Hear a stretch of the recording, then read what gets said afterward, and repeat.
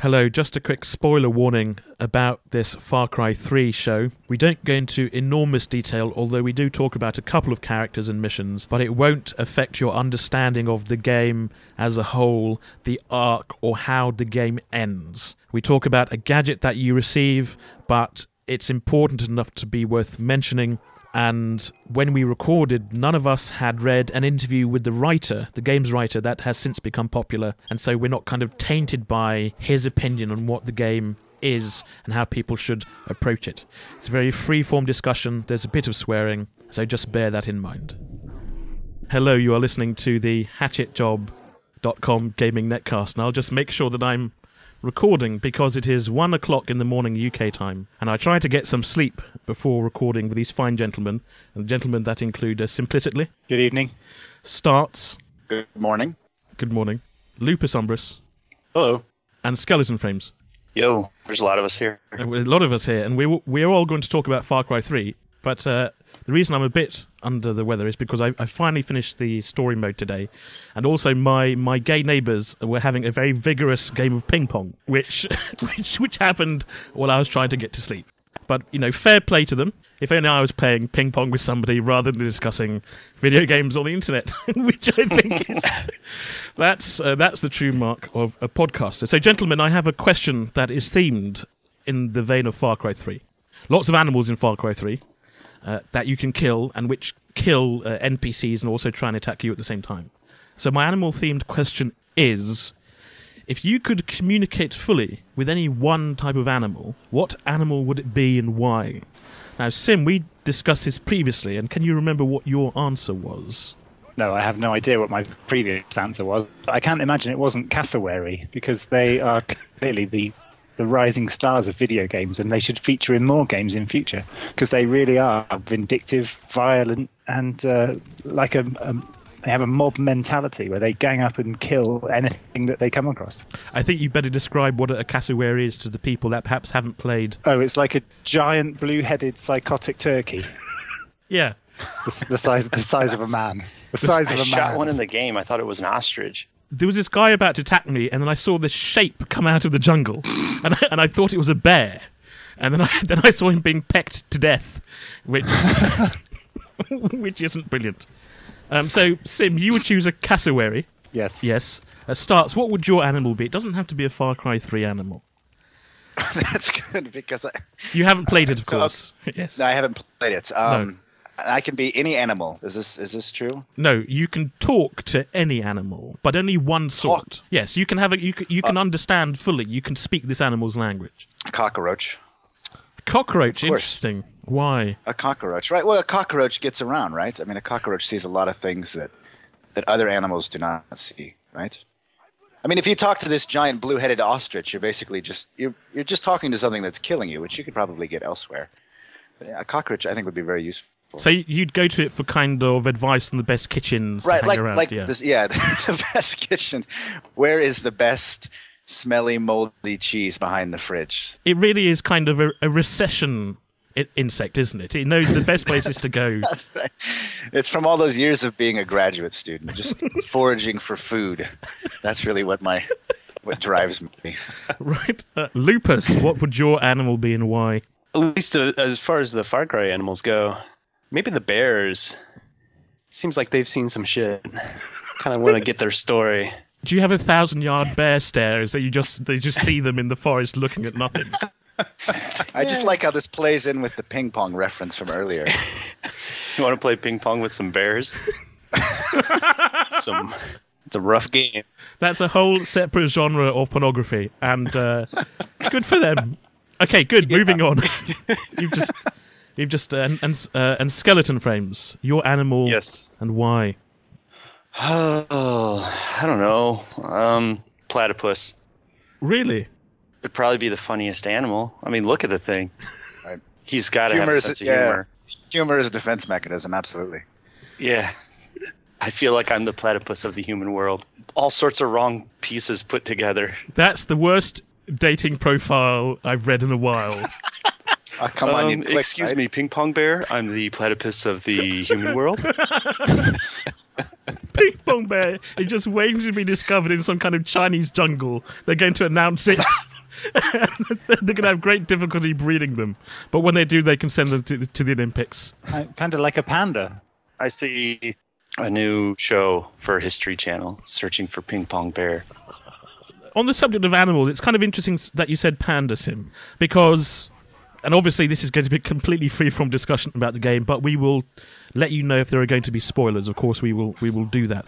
I was trying to figure out what animals it would be acceptable to kill and what wouldn't, because the game has leopards and tigers and sharks, and there's a chap on a forum I go to. Unfortunately, I can't remember his name, but he said that Ping pong bear. Ping pong bear. But he said that he wasn't going to kill tigers or sharks in the game because they are actually endangered species, and he didn't feel right about doing it. I have news for him. Right. These aren't real. Well, he's killing people through the game. I mean, right? Just for no fucking reason at all. Just driving over people for fun, right? I mean, this is how these games are played. But he draws the line at fake tigers. Yes. The way the crafting works in the game is you start off and you can carry a certain amount of ammo and arrows and grenades and whatever it is, and one weapon. And if you want to be able to carry more ammo or more grenades or more weapons, you have to complete quests which are either killing specific animals or killing animals in the game world and then skinning them and using their leather to make ammo pouches and so on. So some of the things in the game that I needed were from what I suppose would be now endangered animals. I didn't kill any tigers. Why? Because I like cats, and I found it difficult to kill them. Now, that is a bit of a lie. I did kill some leopards, and I did kill a tiger as part of a quest. But in the open world, what I tried to do is get other animals or NPCs to kill tigers for me because I needed their skin. Right, because you need that tiger skin. This is morally okay, money. Is it? Yeah, this is... Hey, I didn't kill it. I know it's nonsensical, Sim, but that was kind of my concession to the idea that I wasn't happy killing these animals. Clearly, you didn't care. That kind of didn't come into what you thought about it. Well, I did shoot a monkey and kind of felt bad afterwards.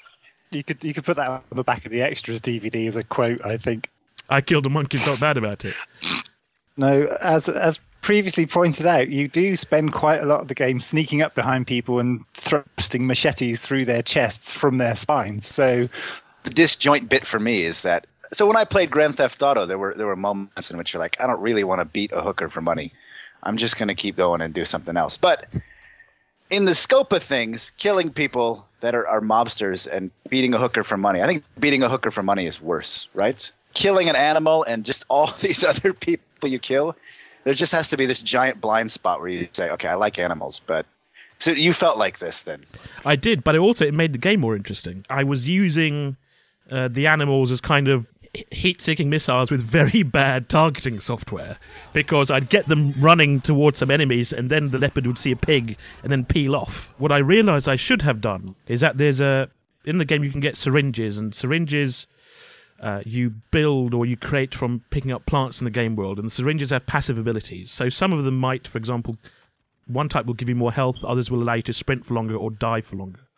There's one type of syringe called animal repellent, which when an animal is attacking you inject yourself with this and it runs off, okay?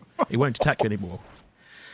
So most of the time I only use them when I was doing hunting quests, because it kind of broke it, because you could just goad an animal into attacking you, you'd pop the syringe, it would just stand there and you could shoot it.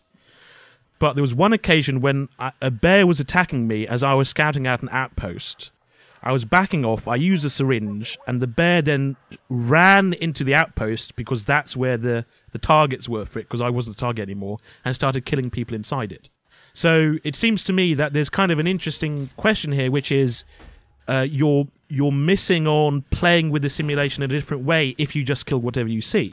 Oh, I know. Certainly didn't come across everything and kill them, and had many instances of herding cassowaries into outposts and so on, purely for the comedy value.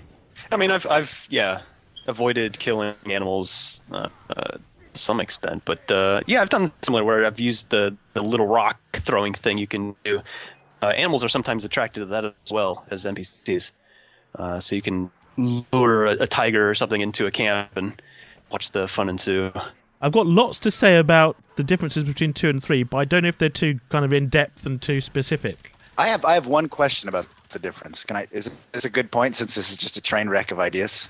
In Far Cry 2, there was sort of like, I thought there was a very subtle message in the game, right? So as you're playing the game, the reason I stopped playing is because when you play, every 50 meters or 75 meters is a checkpoint, right?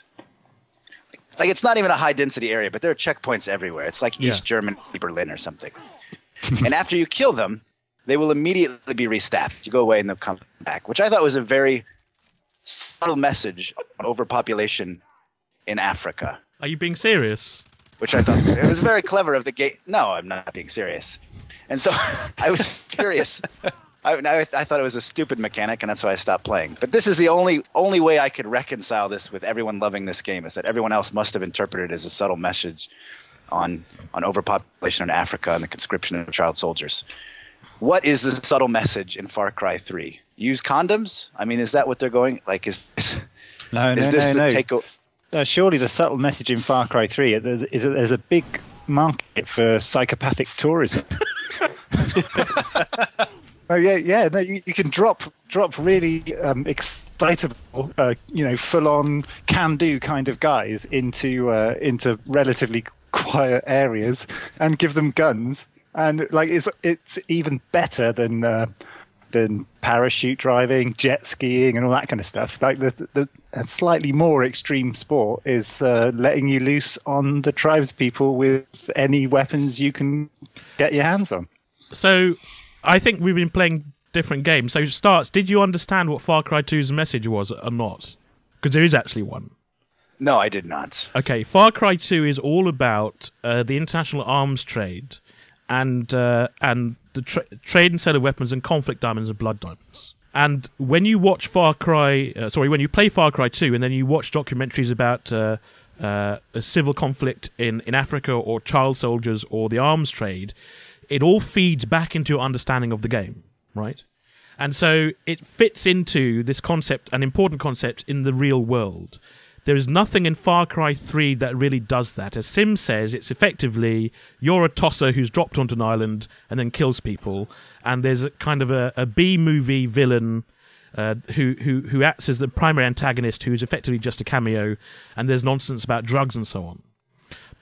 But there's no overarching message, and there's nothing really that you can take away from that to understand more about the real world, which I thought was slightly weird, because there are two important themes running in the game that I think could have been expanded. One is the idea of piracy, because the main bad guys you're facing are pirates who are dealing drugs to the island. But there is a real and notable problem with real-world piracy, which is Somali pirates. So that could have been an interesting topic to discuss or examine. The second one is the idea of drugs, and I did some research earlier and I found a suggestion that in Maori communities, so that's kind of New Zealand, and the friendly NPCs in Far Cry 3 look like Maoris. I think in Maori communities they are twice as likely to become addicted to drugs or alcohol problems than the kind of the European or the white population of New Zealand. And this game could have hung a much more interesting discussion about those onto it, because as you play the game, and you loot bodies, you also pick up syringes.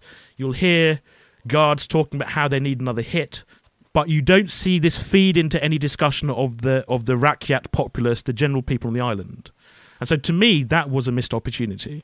If there was an underlying message to the game, it might actually get swamped by the UI, which is poor. And I don't want to kind of talk about the UI exclusively, but if there was an underlying moral message, then it would be really easy to tell what it was, because it would kind of be flashed up in the top left of the screen the whole time. Yeah, my experience of the game was good pretty much because I think we've discussed before, I just like games where I'm given a degree of freedom to mess around to my heart's content. And this does that. It has elements of Red Dead Redemption, where you go around killing animals and skinning them with blood splatter on the screen. And it has elements of being able to approach complete strangers while peaceably going about their business in their outposts and stabbing them through the neck or throwing knives at them and all that kind of stuff. And that kind of stuff is enjoyable in games, obviously not in real life. Not in real life, but I know Lupus, you're playing on PC. Me, Skeleton and Sim are all playing on the Xbox 360, but we have all had, and I've read numerous complaints about the interface. So just for people who haven't played it, who haven't seen videos, essentially what happens is when you go into the world, you're constantly being given information about XP as you would do in Call of Duty. When you pick up new plants or you see new animals or you go to new areas, you're prompted to go and look at the menu and then read an entry about this. But the entries are kind of facile and stupid. For example, it tells you what an AK-47 is. Everybody in the world knows what an AK-47 is.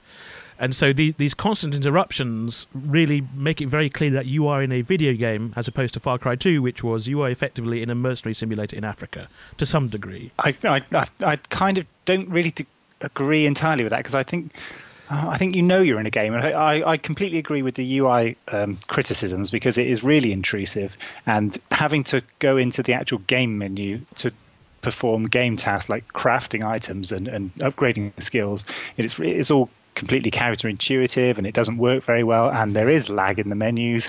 And even on the 360, if there's a problem connecting to the Far Cry 3 servers, you have to wait for a good minute before you can craft a potion. So I think there are real problems with it, but I don't think my problem with it is that it makes you aware of the fact you're playing a game.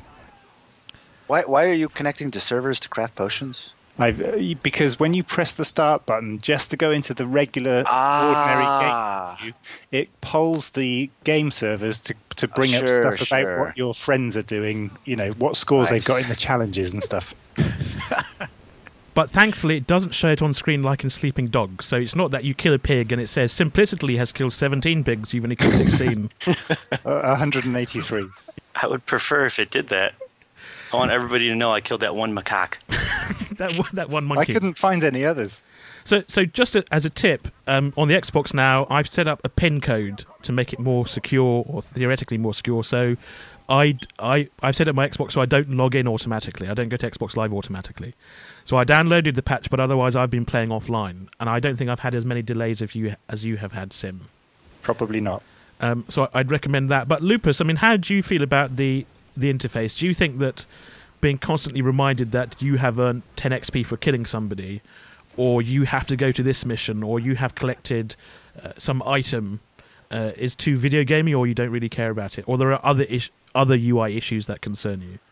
I don't mind too much, except for how sort of intrusive it tends to be. If it's like little text in the upper right-hand corner, or sort of at the edges of the screen in little boxes, that's fine. But these boxes and whatnot tend to take up good chunks of real estate and will constantly remind you what the game thinks you need to know. I enjoy being able to drill down to read a codex entry or whatever they're called. Or I like how if you pick up some dingo leather, let's say, and that lets you craft something, it has a little thing, and you can hit the button and you go right to that crafting entry.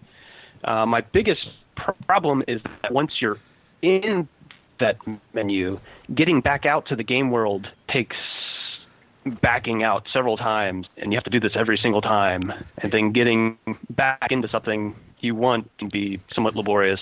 It breaks the flow of my usual gameplay. Yeah, absolutely. I completely agree with Lupus there, because when you get those pop-ups saying, oh, you've discovered a new animal, it is 3 or 4 levels down through the game menus, and you have to press a button to come back up through each one. I mean, you can kind of mitigate it a bit by hitting one of the bumpers on the 360 and then coming back, because that sort of takes you to an upper level menu, but it's intrusive. None of you mentioned the quick slot problem. There aren't enough of them. Exactly. So there are several types of syringes you get in the game. And so because it's an open world game and it's a simulation, you might need several of them in a row. But you only have 2 quick slots on the D-pad, which is left and down. Now, when you assign these syringes, you can see the other slots on the D-pad, but they are reserved for items that you can't move. So effectively what the game is kind of asking you to do, it's saying you have to plan what you're going to do in advance and use syringes then, or if you want to have quick access to them, you have to go through all these menus to activate them, which of course, as Lupus says, completely spoils the flow of the game. And to add insult to injury, when you go to the crafting screen, I'd estimate that the part of the screen you actually interact with to craft items or to make syringes or to use them is about 10% of the screen. The rest of it is effectively dedicated to a picture of the thing you're going to craft. Did none of you have a problem with the text in the codex entries? The text as far as like the stupid jokes? Well, it's not that, I didn't like the jokes. They're not funny. They try to be funny. I read maybe 3 of them and I was like, oh, how many times can I groan at this game in a span of 20 minutes? So I stopped reading them. So I have a problem with the codex because when you start the game, you're put into a horrific situation and you have to escape from a psychopath. Your first mission, you get this pop-up from somebody saying, hello, I'm going to help you. He writes the codex entries, but the codex entries are full of mother-in-law jokes. And so you have this really... You have this really fucking weird disconnect where you're totally freaked out. You're having to kill all these pirates, and you kill an animal. It says, this lizard reminds me of my ex-wife. Ha ha ha ha ha. When you meet him, it all makes sense though, because he's clearly fucked in the head. He is clearly fucked in the head, but there's no kind of coherent thread through the game about the narrative or what's going on. Or, for example, you're on an island full of super hard Maori warriors who are tooled up. They all have machine guns and fire bombs, and they've all got tattoos that give them mystical powers. But for some reason, you're the one who has to save the island. Did anyone have really high expectations of the Far Cry 3 story? Yes. Because of 2, I guess. I think 3 has been designed, or at some point during its process, influenced by committee, and I think it's probably suffered as a result. But it's none of that failed to stop me having a whale of a time. No, I mean it's an enjoyable game, but I agree. It's like the game is unfortunately uneven, and there are some terrific parts, and it's fun to play. But there's a number of rocky parts that don't quite line up with each other. Maybe it is along the lines Sim said. It's sort of a design by committee syndrome. I do feel like the game has some sort of weird split personality disorder, where there's kind of 2 different games here. And one of them I don't like so much, but then another one I love. Like, I love just going and sneaking around and looking through my viewfinder at the outposts and tagging everybody and just knowing that they don't know I'm out there in the woods and what I'm planning, like out there in the jungle, and then I'm about to start attacking them.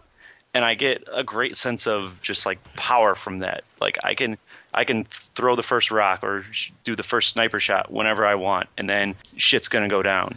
And then there's the straight storyline. You're locked into smaller areas. If you walk about 30 feet to the right, it'll say you're out of the mission area, which just seems completely absurd for a sandbox game. And I just completed all the missions with the South African sounding dude who never buttons his shirt up. And all those missions are pretty much just run through these tight corridors. And once I was done with his missions, I couldn't wait to just get out there and start playing the other game, the one that I like a lot more, of just going and sneaking around outposts and stuff. Anybody else annoyed by the car controls and the camera? Hey, I love the car controls. Yeah, it's better than Test Drive Unlimited 2 by a long way. And that was a game about cars. Right.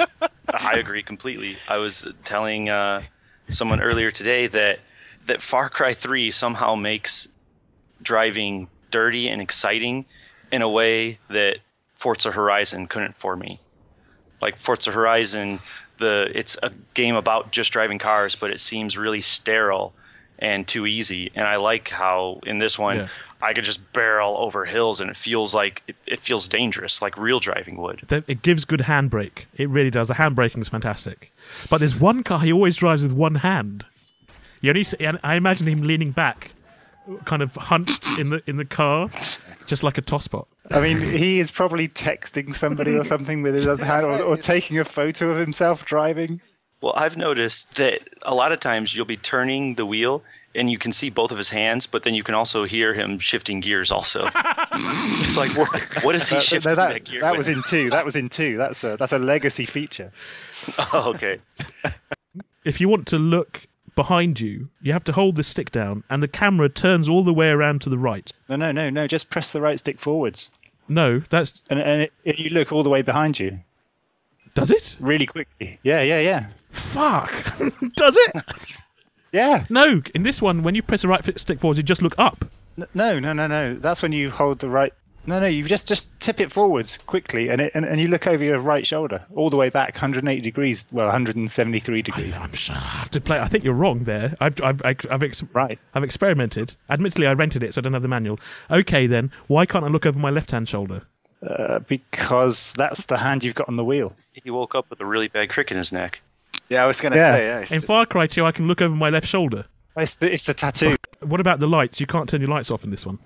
I actually didn't notice them out. the lights. That doesn't work either. Do you know why it's also interesting that you can't turn the lights off? Unlike number 2, the game world is effectively kind of like a wedding cake. Because it's mountainous, it's in lots of levels, almost like when you see farms that are being cut into mountainsides. And so in 2, you would turn your lights off because the NPCs couldn't see you at night when you drove, and you'd stick to the outside of the map. In this one, you can't stick to the outside of the map because you're basically going off a cliff all the time. So it's extremely funneled. And so you don't have this sense of preparing for a mission, of deciding that I'm going to turn my lights off and go into silent running. And the same way, you can't change the day and night cycle in this one, which you could in 2. So in 2 Skeleton, you could go to a safe house and you could decide to sleep, and you'd run the day and night cycle, and so you could go out at night to attack a camp when people would be less aware. And so the whole thing in that one was preparation. In this one, it's kind of just full pelt. And I'm getting a sense that if you wrote the tagline on the back of the Far Cry 3 box, it would be one sentence that said, "Play Far Cry 2." No, because I think this is actually...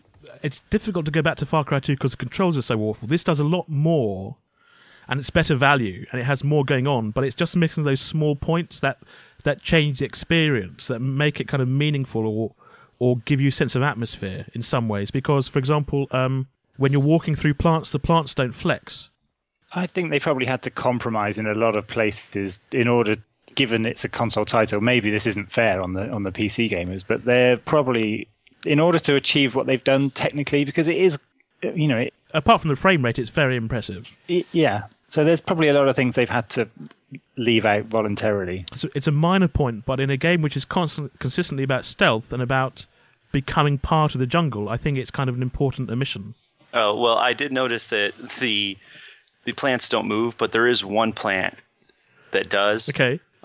It's the one that looks like just giant leaves coming out of the ground. And sometimes it's pretty cool when someone hides behind it and you shoot and you could just see the whole thing shaking while you're shooting through there.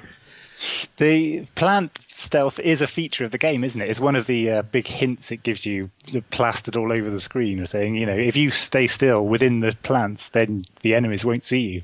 The fact that they move or not in 2, I don't think it has any effect on enemies' awareness of you, kind of in the bush or you're not. But again, it's about atmosphere. Immersion. Yeah, immersion, about putting you in the world.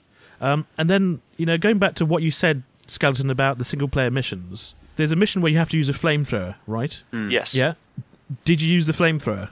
I did at first, but it's a short-range weapon, and there was guys spotting me because, you can't play stealth if you're using a fucking flamethrower. Because as soon as you squeeze the trigger, you're setting a whole house up. I didn't use the flamethrower, but the NPC still said he's got a flamethrower. My character still referenced a flamethrower, and the guy I handed the quest into still mentioned a flamethrower. You were carrying one, though, right? No, I didn't even have one on me. I mean, Oh. Like, there's a turret section. There are numerous turret sections. Why do you have a turret section in a Far Cry game? Yeah, I think it does come back to the two-game theory. I like this theory, that there's the one game that you're, in many ways like Assassin's Creed, you're funneled through and your hand is held. And then there's the other game, which is the one that lets you get on with having your fun. What did you think of the takedowns? Because that really did remind me of Assassin's Creed. You can go up behind people and assassinate them, or you can assassinate them and throw a knife at their friend, or turn them into a bomb by pulling a grenade out on their belt, or pulling their pistol out and killing people in succession. Yeah, there's clearly been some crossover here in the way that the whole takedown combat assassination thing works. There's a couple of other things, aren't there, from Assassin's Creed which seem to have made their way in here, like climbing up the radio towers. Going back to what Skeleton said about allowing you to plan and plot your way around taking down outposts particularly, it works as a really good mechanic to allow you to almost chain kills together. whether you've unlocked that particular skill or not. And I think there's been a number of things learned from the Assassin's Creed games, I think, that have made their way into Far Cry 3, and some of them work really well. In the skill tree that you can get, which gives you tattoos. Oh, you mean tattoos? Tatao. It's magic. Tatao. It's a magic tattoo. It's a tatao. Tatao. I imagine that's a really bad Polynesian restaurant where you get a water and ink thing that you get on your hand when you eat there. Oh, like a henna tattoo? Yeah, like a henna tattoo, but that's your version of a Starbucks loyalty card. That's right. You know, Wouldn't that be great, though? Do you need another stamp for your coffee? Oh, fuck, really? Again? Gee, I haven't masturbated in a week and a half. This is killing me here. It really hurts. And what is the guy's name that you meet at the very beginning of the game? Is it Dennis? Dennis. What's with him? You're completely out. You're completely passed out, and he just decides he's going to start putting a tattoo on you while you sleep. Does anybody else notice that you wake up getting a tattoo? Yes. Hello, sailor. You have had a long night. Yep. What about the wallets that, you have to craft packs to carry ammo and stuff? You have to keep on making fucking wallets. Larger and larger wallets, yeah. Yeah, because obviously their money doesn't fit in anything like a pocket or anything. Yeah. It only fits in a specific wallet made from tapir hides. We decided, Skeleton and me, that actually that's their version of inflation. So they don't have bills that go up in monetary value. They just get bigger and bigger and heavier and heavier. And actually, if you think about the size equals inflation model of currency, it explains a lot of ancient wonders. Easter Island, inflation. It's actually, in the center stood a 7-Eleven. Yes. Stonehenge, the pyramids. The thing that saves the game for me, or really changes it, and this is kind of a spoiler in some ways, but it's in trailers, is the wingsuit. I haven't got it yet. Yeah, I haven't gotten there yet. So when you get to the second island, which is actually a different biome and fire spreads more quickly there, which is a peculiar decision, you get to second island by using a wingsuit and you get a parachute.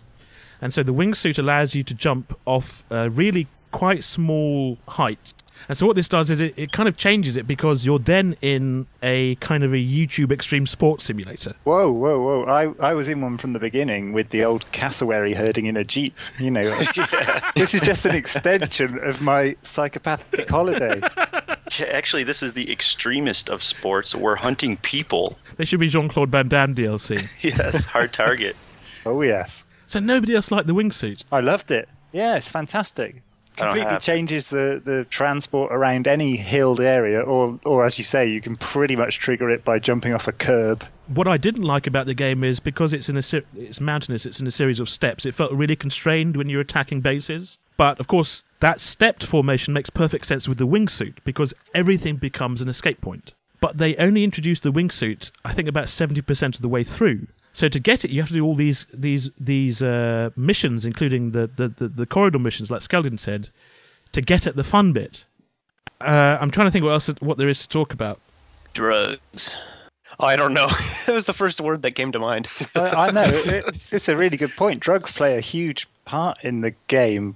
Both, I mean, you kind of have first-person drug experiences and other things, and it's without making moral judgments about it, from my extreme holiday point of view, it kind of blended in quite well. But I could see how maybe, if you were playing as a story game, then in some ways it was a bit of a cop out. But in other ways, there were ways where it fed you a bit of backstory through drugs, and it gave you some information about the islanders through drugs, and just about how drugs generally make everything really cool. Yeah, actually, the gameplay parts that have impressed me so far are the ones that do involve some sort of psychedelics. Early on, you're going through a cave and come upon some mushrooms that alter your reality, I guess you could say. I found that rather impressive. That was the first part of the game where I thought they were maybe trying to do something different.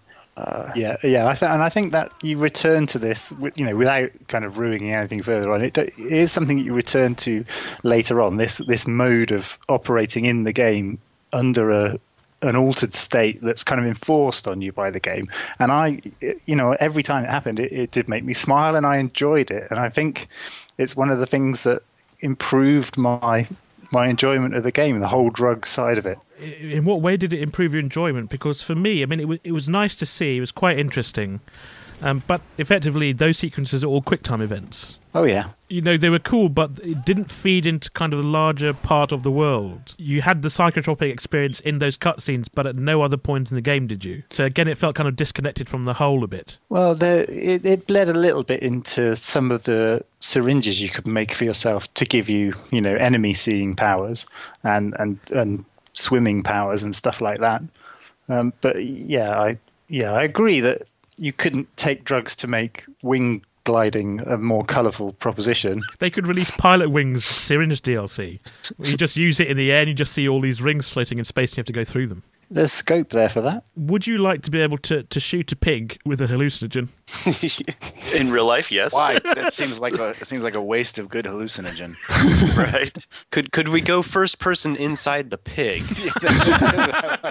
I did try to attach C4 to a tiger and a buffalo, but I couldn't. Oh, I was just thinking of attaching it to an animal and trying to lure them into a camp and then detonating it. This is where you're going, yeah. Yeah. No, I wasn't just going to kill it. It was going to be like a weapon of sort. You're going to use it like a World War II bunker dog? Just lace it up and send it in there. I thought the crocodiles was really good in the game because you didn't see them often, but they made crossing water feel dangerous every time. Yeah, the very first time I came across one, I had watched a video of the game before I purchased it, and I was there and my friend was sitting next to me, and he was wondering why I was approaching the swamp water so slowly. But I was creeping, I was just getting really close, and then when I spotted it, like I actually did see a crocodile, and it was like this like wash of like somebody hit me in the face with cold water. I was like, there's a crocodile, and it was actually frightening. Yeah, it really is. How I'm like going to get across this water, because like I said earlier, the animals are made out of armor. So all I had at the time was a handgun. And I was like, how am I going to get across this water? So I just ran for it and got attacked by the crocodile. Didn't you see a crocodile kill an NPC as well? Yes, later in the game, I had just done a side quest where there's like the side story missions that are just a one-off, go right around this hill and finish this mission, then walk back to me, those things. And I had just got one. I didn't know that they were in the game. So I'm walking and I see an NPC just standing right next to a river, and I'm like, hey, like maybe he'll give me a mission too. And I'm walking up to him, and I get about 10 feet away from him, and a crocodile just jumps out of the water, takes the guy into the water, and gone, just dead. I had exactly the same thing happen with an enemy patrol of 3 people. And actually, the first guy that was snapped by the crocodile, it was really impressive because I was hiding from the patrol and they were coming to look for me. I'm sure they'd heard me throw a stone or something. And as they approached the riverside, a crocodile came out and took the first one and ate him and killed him and disappeared underwater again. And I was really impressed by this. It was slightly less impressive when the other 2 guys were like, hey, what's going on? We better go and investigate. And the second one was snapped by the crocodile into the river. And then the third guy's like, wow, what's going on? I mean, I obviously justified this because they're all on drugs, so they weren't to know. But then the third guy does exactly the same thing, walks up to the riverside, and the crocodile's eaten them all, which was hilarious in its own way. But it was a little bit immersion breaking. I was attacking this farmhouse, and there was a big tree in a field. This guy walked towards a tree and then suddenly shot up into the air 30 feet. And then he just kind of landed and went, and died. Did he have That's a not a wingsuit? bug. That's a feature. Yes. It's a wingsuit. Right, so is this listening to these descriptions? It sounds like animals are in Far Cry 3 what checkpoints were or checkpoints were in Far Cry 2, just entirely unrealistically too common, right? I mean, is this like walking around a zoo where somehow all the doors have been unlocked? Yeah, okay. You never know what you're going to get. That's the thing I like about it. Is it going to be rebels fighting pirates, or is it going to be cassowaries fighting bears? I mean, it's like a kind of game of top trumps where you're a spectator in who's going to win. How many? If you're going to get one tiger and 15 wildebeest, or you're going to get 3 tigers, a bear, and 4 cassowaries, and some rebels. It really is fascinating. I'm not sure what else there is to cover, apart from stupid stories. I think we've done a lot, haven't we? Yeah, well, we could cover how this game probably has the most impressive watering eye effects I've seen. When your girlfriend Liza or Lisa is about to talk to you about something, and her eyes start glossing over like she's going to cry, and it really impressed me. The characters you're supposed to save, really, I didn't feel any connection to them. I wanted to kill them all. Really? They don't really set them up very well, though, do they? Well, yeah, one's a couple of them are black credit card. Oh, American Express Black. Yeah, the unlimited funds people. I hear you about the rich kids, and I think it's why, it just feeds into my ethos of extreme tourism, because only these people could really afford this kind of holiday where you hunt everything. There is actually a book we reviewed, which is on our YouTube channel and our shows, called The Dark Tourist, by a comedian called Dom Jolly. And he went to Cambodia to see the killing fields. And he heard a rumour that you could shoot a cow with an RPG. So he went to find out if he could. And? He never got to do it. But he could if he played this. But he did go to Pripyat. There's no cows. He did go to Chernobyl, and walking around, he recognised it, and he recognised it from Call of Duty. And actually, the guide said to him, "Have you been here before?" Which I think is a slightly unusual thing to say to somebody touring the site of a nuclear accident. Have I got 3 arms? So you come here often? Yeah, Jason does have 3 arms because he changes gear with both hands on the steering wheel. Yeah. The thing that got me about his girlfriend was when you rescued them all by going on a just terrible killing spree. In my case, I was just blowing people's heads apart with a 50 caliber sniper rifle, and then she wants to have a discussion about a relationship. I just thought, what kind of credulous... I mean, I can't imagine somebody actually writing that and being serious about it. It's like every Women character... always want to talk about relationships. Yeah. This is totally plausible. Every character in the game is so self-centered that it's hard to care about anyone or anything except for the tigers. That's the most relatable part of the game. And then when you rescue one of your friends, the first... And again, in this mission where you just go crazy, setting people on fire and shooting them and robbing families of their husbands, and you rescue him and he goes, "Dude, nice tats." Oh, God, yeah, and then the achievement pops, hands off my stoner. And I was just like, oh, that's a point where I wanted to turn the game off. But then I was like, I'll just drive this car over one more hill. But I think the achievements were possibly written by the guys who did the stuff in the codex, weren't they? I mean, it is all that kind of groaning awfulness. Yeah. Like when you first meet Buck. Yeah. His name's Buck, and he likes stuff. But Oh, really? My name's Skeleton, and I like to turn this game off. yeah. I don't know how you could have made them sympathetic. I think just killing them all and you have to get your revenge is probably... At the beginning of the game, they all die. Well, honestly, the game has a problem with kind of its finality. Like, nothing seems really that dangerous because Vaz is supposed to be this awesome, crazy guy. He never successfully kills anybody, I don't think. Like, he's so dangerous, but then you survive. It's like a bad James Bond. It's like Austin Powers almost. I mean, we obviously don't want to go too much into revealing all of the plot, but the game addresses some of these issues. Oh, it does? To some degree, yeah. Not in a satisfactory way, but it talks about them. It has a discussion with itself about it, perhaps existentially. Don't play this for the plot. And even, I'd have to say, if you are sensitive to frame rate issues or tearing, don't play it either. Oh, yeah, I didn't find it too bad. I mean, I know there are frame rate issues, but it never came to a stuttering halt for me. And whilst I occasionally saw a bit of tearing, and I know other people are way more sensitive to it than I am, I think even the console version holds up pretty well. I'm not sure how to feel about this because I do enjoy playing it. I'm concerned that when you kill enemy outposts in the game, which is kind of the enemy bases, and you get fast travel points, that they disappear and they won't ever be taken over again. So effectively, you're constantly ridding the game of enemies, so you won't have any left. Yeah, this probably is to address the issue that Stats was talking about earlier in 2, where it's really, really annoying when they come back seconds later sometimes. And I think this perhaps tips the balance the other way a bit, maybe. What they should do, I think, is have a crackdown style system where once you complete the game, you can toggle to turn all the enemies back on again. Oh, I was just going to ask if anybody had played multiplayer at all, or the co-op. Yeah, I've played some of the co-op. I haven't played any of the multiplayer. The co-op's actually challenging because it's difficult. It is very different to the single player because it is a set of channeled missions, kind of in the Left 4 Dead kind of syndicate frame, where you're barreling through places, occasionally stopping to do other objectives, but mostly shooting people. It's enjoyable, but it's an odd use of the game engine. It feels utterly different to the single player. If you could get the game used, for example, or get it cheaply, do you think it's worth buying the online pass for?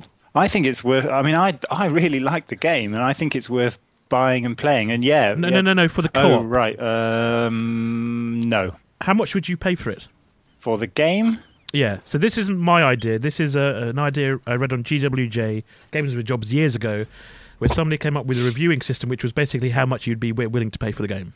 So how much would you pay for it, Sim? £30 sterling. £30 sterling. That's like 75% new game value. That's about $45. What would you pay for it, Starts? Far Cry 3, with having not played it, I probably $20. $20. Lupus? Maybe 40, 50. Okay. So still about the same ballpark, not full price, discounted a bit. And Skeleton. Well, I paid $48 for it. I used my Meyer bucks. What? And I feel like I got a good deal because there is actually a lot of gameplay here. And I know that I've been overly negative on the game, and I think it's because it has so much potential. Yeah. But then it kind of squanders some of it because there is so much about it that actually works and that's incredible. Like, if you think about video games as just small little exciting moments strung together, the very first time I stabbed a guy from behind and took his knife and threw it into the guy in front of him, that was like one of my best gaming moments of this year. Well, of course, after you do it 20 times, it loses its luster. But the first time I did it, it was incredible.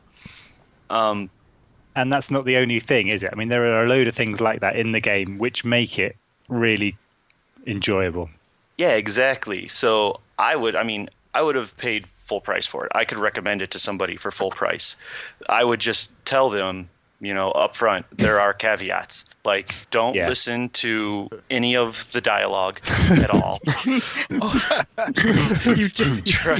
Try to have your friend play through the missions, and then you just watch, and then just go do all the outposts and drive the cars off of hills. What a recommendation. Test on mute.